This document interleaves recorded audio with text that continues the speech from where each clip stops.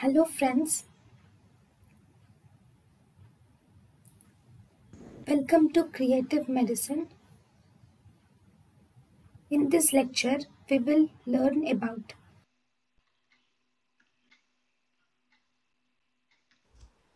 Riefenstein syndrome.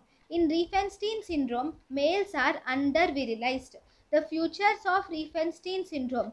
In Riefenstein syndrome, the male genitalia is present, but there is bifid scrotum and hypospadias.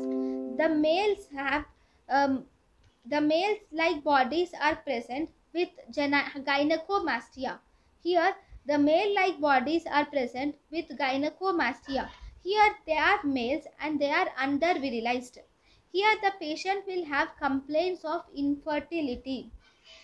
The internal genitalia like seminal vesicles, epididymis, ejaculatory duct and vas deferens are present, but they are less developed. In Riefenstein syndrome, the patient is not inherited. It is not inherited as X-linked recessive disorder.